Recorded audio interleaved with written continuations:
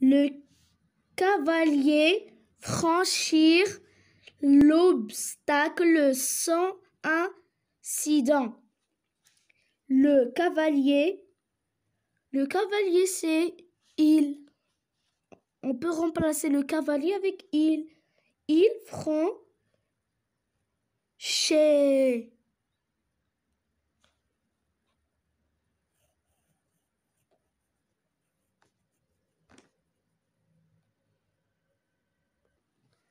Franchi.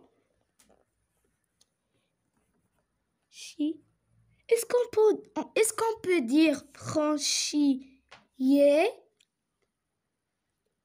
Non, on doit ajouter 2 S.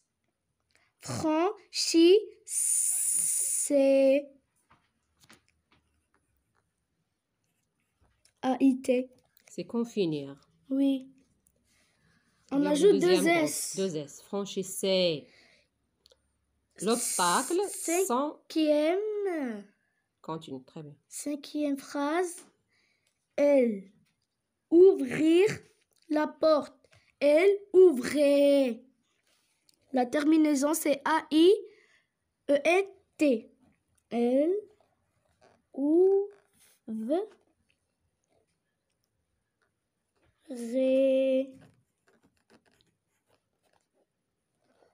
4e exercice.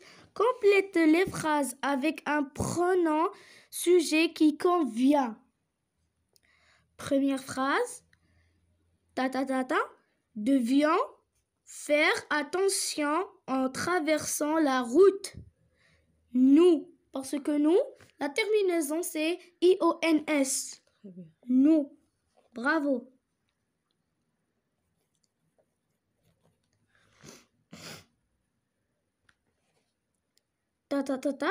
Croyez que avions raison. Première, ici on peut mettre tu ou je. On va l'écrire. Je, bien, tu. Parce que je et tu ont la même terminaison, A-I-S. Je, tu, croyez que nous. Parce que la terminaison de nous, c'est I-O-N-S, raison. Nous avions raison. Très bien. Prenez l'avion pour se rendre à Casablanca. Prenez la terminaison, c'est I. Le pronom. Le pronom, il, elle, en. Il et elle et en, la terminaison A-I-T. 4e phrase.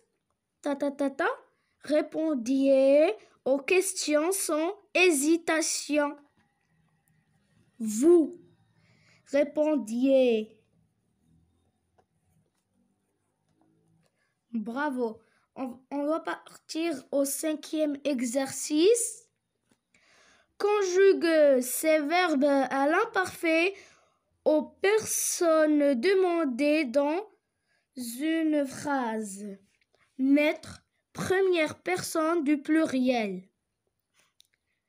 Alors la première personne du pluriel, c'est nous. Bravo.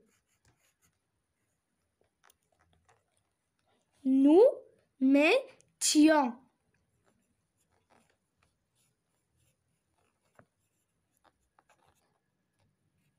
Nous mettions. 3e personne du pluriel. Distinguer. 3e personne du pluriel. Alors, c'est il avec S et elle avec S. Distinguer.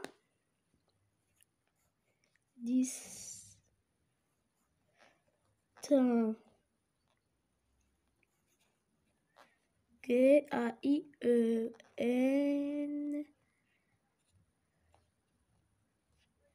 Distinguer A-I-E-N-D.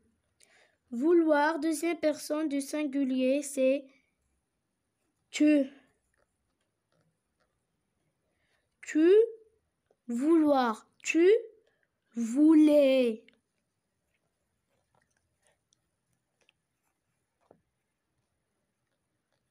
AIS. Tu voulais. Sixième exercice. Écris 2 phrases à l'imparfait en commençant par les mots proposés. Autrefois, j'avais 10 en mathématiques. Deuxième phrase. Il y a bien longtemps, nous étions à la campagne. Merci.